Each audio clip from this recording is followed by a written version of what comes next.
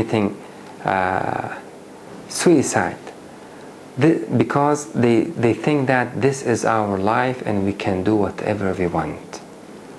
But this is not their right, this is not true. This is the life of the Creator, and they are the creatures of the Creator, and they have some abilities and they have some faculties. They have to use them, they have to reason and understand what's the meaning of this life, and they should follow the true path, the path of the truth, when Allah subhanahu wa ta'ala make it clear for them. They have no right to deny it, they have no right to overlook it. ذَلِكُمْ بِمَا كُنْتُمْ تَفْرَحُونَ فِي الْأَرْضِ بِغَيْرِ الْحَقِّ وَبِمَا كُنْتُمْ تَمْرَحُونَ. So be patient as people of truth, as people of goodness. We should be patient in this life. We should know that there will be, in every century, in every time, there will be people of unjust, the people who tortures the others, the people who think that they are superior to the others, the people who denies their Creator and wants to live this life according to their desires. This is their choice, and Allah subhanahu wa ta'ala opened them this way, so they are consuming their opportunity. They are in fact harming themselves and consuming their opportunity of the hereafter. We should be patient. We should know that these people will exist in every time. We should only fulfill our responsibility toward our Creator. We should worship Him, we should reason, we should understand the truth, we should follow the truth, and the most important, we should acknowledge the truth whenever we understand them, and we should share this truth with the other. We should warn them. We cannot say, let them live as they want. We cannot say that. We should go and warn them. This is our responsibility. But after warning them, we cannot coerce them to believe. We cannot coerce them to respect their Creator. This should be voluntarily, unless it doesn't make sense. Let's move on to the ayah number 76. Allah subhanahu wa ta'ala says, "Udkhulu abwab jahannam khalidina fiha, fabi'sa mathwa al-mutakabbirin." Enter. It will be said to them, those whom we talk about them in the ayah number 75, and those, the same people was in the ayah number 74, and in the ayah number 73, ثم قيل لهم أينما كنتم تشركون. It will be said to them, there are all those whom you used to consider partners. We talked about this issue, that they produced idols and they associate others with Allah subhanahu wa ta'ala in order to open an era for them, in order to live their desires. They wanted to manipulate the religion. They wanted to change their religion through these idols. And changing the religion, producing the deities, the false deities, it's not their aim. They do this because they want to reach their desire. They want to be free from their Creator, the only one God. When you produce many gods, you will be free between them. And the other gods, they do not have a mouth to speak. They do not reveal anything to you. You will make them speak. Like Quraysh, they were speaking on behalf of the deities. So they were setting up their own religion. Their religion was man-made, out of their hands. So when people try to associate others with Allah subhanahu wa ta'ala, He wants to be free in this life. إنما اتخذتم من دون الله أوثانا مودة بينكم في الحياة الدنيا. This is the determination of Prophet Ibrahim alayhi salam. He said, these awthan, these idols, because of your love toward this life, you produce them in order to be free and live your desire, enjoy your life wherever and whenever you want. So these are the mushrikun, whom their actions encompassed their aqidah, their belief. If you disobey Allah Azza wa Jal, and if you continue disobeying Allah Azza wa Jal, then you will lose your belief toward Allah Azza wa Jal. After a while, you will not be able to stay as a believer. So be careful towards the disobedience, towards ma'asi, towards sins, because continuing doing sin after a while will affect your belief. بَلَى مَنْ كَسَبَ سَيِّئَةً وَأَحَاطَتْ بِهِ خَطِئَتُهُ.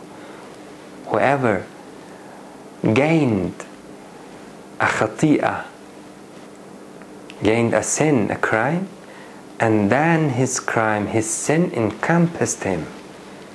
فَأُولَٰئِكَ أَصْحَابُ النَّارِ. These are the dwellers of hellfire.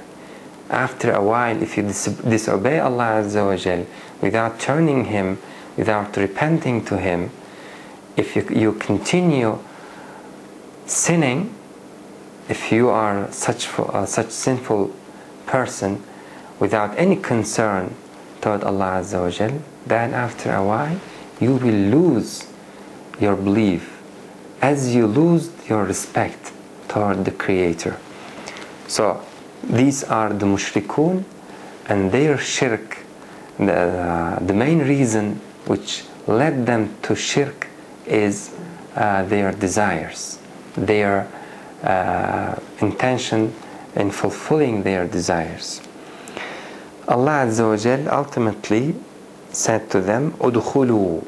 So this command to those who associated others with Allah Azza wa Jal. And they are the dwellers, they are the real dwellers of hellfire. udkhulu, enter abwab jahannam, the gates of hellfire. khalidina fiha, not for a while, not temporarily. khalidina fiha, forever. udkhulu abwab jahannam khalidina fiha, they will stay there forever, eternally. They will be eternal there, and that place is eternal. udkhulu abwab jahannam khalidina fiha, enter the gates of hellfire eternally in it. khalidina fiha. فبئس مثوى المتكبرين, enter the gates of hellfire to abide therein. فبئس مثوى المتكبرين, and what an evil abode for the arrogant, for those who were arrogant, al-mutakabbirin. So with this ayah we will understand that in the ayah number 75 Allah subhanahu wa ta'ala was talking about the arrogant who refused the truth arrogantly, who neglected the truth arrogantly. فَبِئْسَ مَثْوَى الْمُتَكَبِّرِينَ, mutakabbir, arrogance against Allah Azza wa Jal. They said, we do not need to confront with our Creator, to acknowledge Him. We want to deny Him. We will overlook Him. those who were arrogant in their life. Allah Azza wa Jal in this ayah says, "Udkhulu abwaba jahannama khalidina fiha." So Jahannam for them, who were arrogant against their Creator, who insisted on denying Him, who said to their Creator, no matter how you make the truth clear for me, I will deny them. I will deny it, because I do not want to live in accordance with your laws. I want to be master of my life. I do not want to remember my creation. I do not want to consider my creation. I want to feel that I existed without a beginning, and I will not die. The arrogance, they feel in this way. If you look at their still of life, you will understand that they feel as if they didn't create it, and they feel as if they will not die. They live the moment. The most important thing for them, the moment. They do not want to consider about the past, and they do not want to reflect upon the future. Live the moment. The Satan say to them, live the moment and reject the truth. Reject your Creator. This is the arrogancy, denying your Creator. While at that moment they were certainly aware that this is not the truth.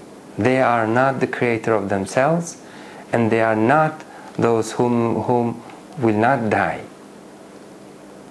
They were aware that this pleasure only for a while, but they said, do not think about anything else. Just take the pleasure, live the moment. And they, through this understanding, consumed their opportunity and denied their Creator.